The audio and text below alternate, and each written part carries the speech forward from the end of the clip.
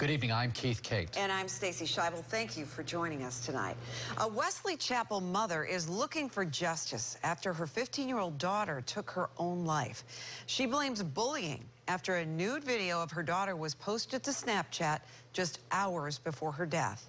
Candace McCowan now joins us live from Wiregrass Ranch High School. That's in Wesley Chapel. And boy, students there ended the year on what a sad note.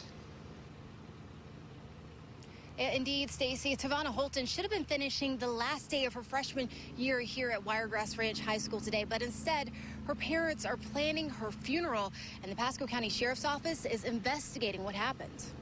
There's really no words to describe this mother's pain. LaVon Holton Teamer finding her 15-year-old dead. Then I go to the bathroom. I couldn't get in the bathroom. The bathroom light was off.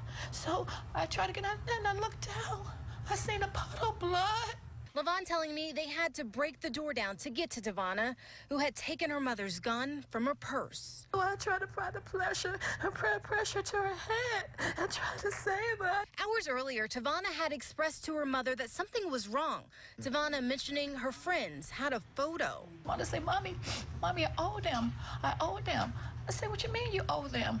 After Tavana's suicide, the teen's family took to Facebook in search of answers, only to find out the picture was really a video thought to be shot by a good friend that's been shared with dozens. She videotaped her while she was taking a shower. Everybody was up there talking about her and calling her names and everything. And they said went up on social media, was Snapchat. I had never heard of that before. About 3-something that afternoon.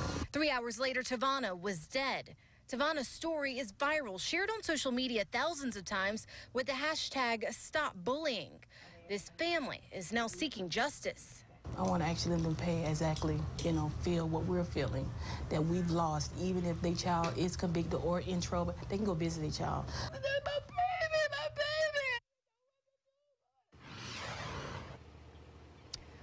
Well, we reached out to the Pasco County School District today. They told me that they handed the investigation over to the Sheriff's Department, and we reached out to them as well. They say they are aware of the video. They are investigating, but so far, no arrest. Stacy? Boy, and just torture to watch that mother's pain. Do you know if she reported that bullying to school before this?